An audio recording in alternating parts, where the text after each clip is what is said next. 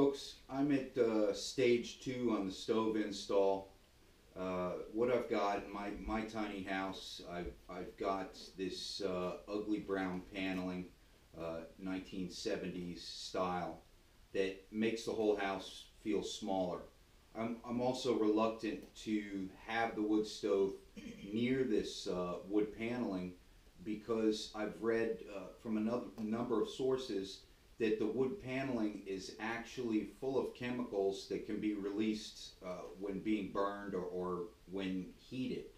So I really don't want that in the house. My eventual plan is to go to all sheetrock, but I'm going to have to do it step by step. What I'm doing today is I'm actually going to tear off this paneling and see what's behind it and make a plan as far as further insulation or whatever I've got to do. Next, after that, I'll be installing some concrete backer board in the location of the stove and building a brick hearth for the stove.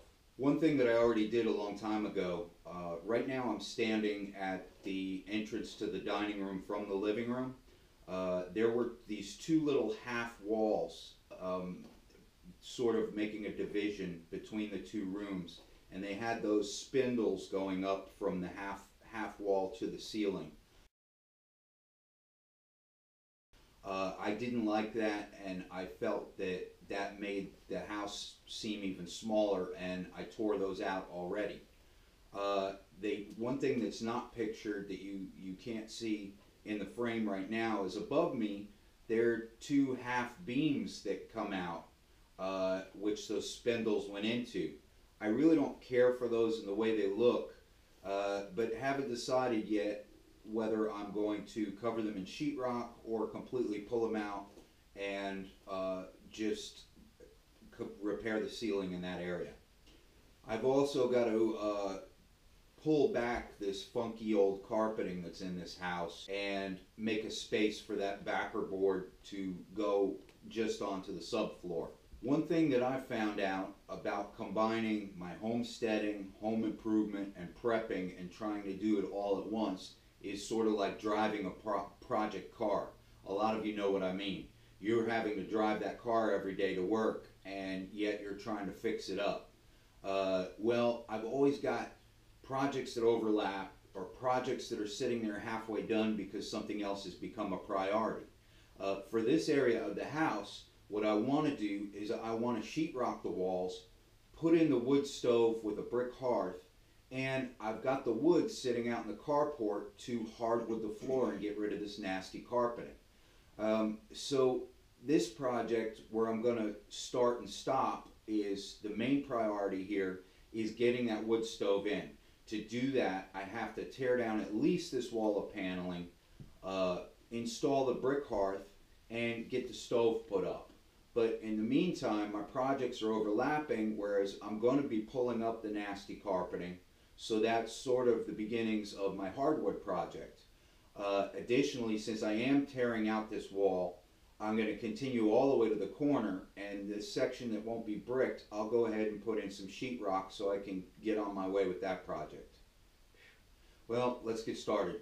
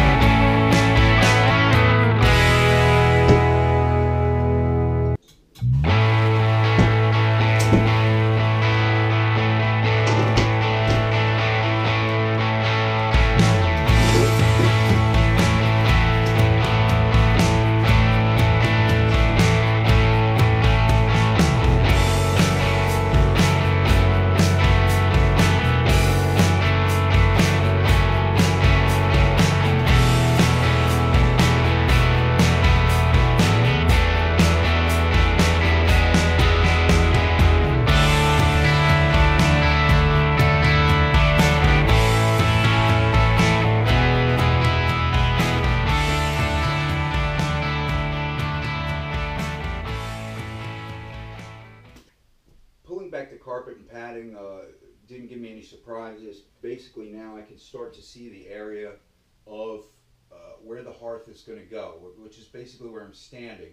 And it's going to go 3 foot outward from the wall, 4 foot long, and eventually all the way up to the ceiling.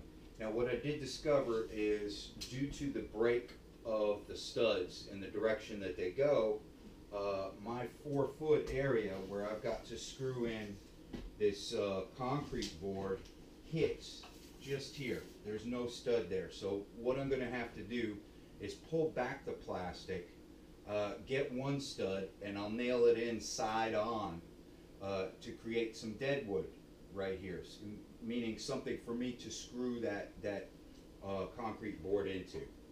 So right now I'm just at the stage of having to clean up some of this trash, nail in nail heads that are sticking out, and we'll move on from there. Anyway, thanks for your time. Stay safe.